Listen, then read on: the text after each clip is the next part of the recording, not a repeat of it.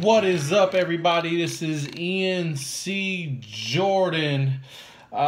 Man, I'm just gonna get right to the point here.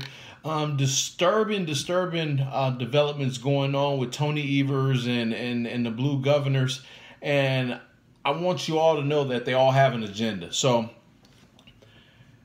I have not heard from Democrats in any capacity how, if we stay home, how our bills will get paid. You have lending institutions like the one I used to work for are not being told to cease debt collection. The Wisconsin Department of Revenue, they're still sending out notices to say that you have back taxes or whatever, and it kills me because you have your politicians on the left telling everyone to stay home. And it doesn't stop there. They'll modify your loan, still charge you interest. And they won't even verify your employment because they know you'll sign. And everything is insured so they get paid twice. Banks are still going to let your accounts overdraft. You have all this money being raised for COVID virus relief. Where is it going? People are dying of one thing, it being labeled as COVID.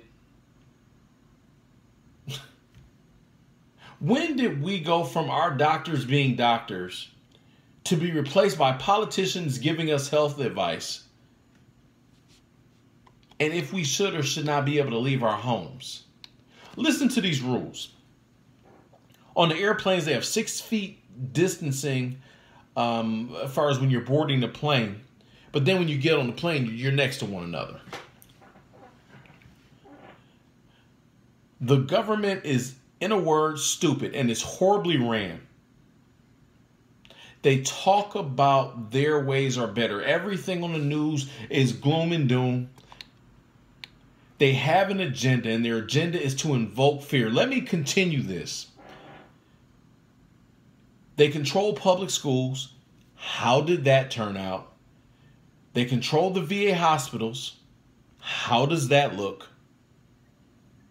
They tax the heck out of us. Do I need to continue? But I want to continue with one thing before we wrap up. On November 7th, the Governor Tony Evers, had called lawmakers to take up an expansion of background checks and a so-called red flag law, which would allow gun rights to be temporarily revoked from individuals who are deemed by a court to be potentially harmful to themselves and others. You have got to be kidding me. Who? How do you define who's potentially harmful and who isn't? Do not vote for these clowns. Los Angeles is freaking doomed. Their mayor is out of control and their governor is good with it. I connected on LinkedIn with Will Witt, and we need, as Wisconsinites, to get our story told on PragerU because the right people don't represent us. Evers doesn't even represent Wisconsin. Tom Barrett doesn't represent Milwaukee, not at all. We have a strong position in this election. We need to determine the president, and we need to get Evers out. Good night.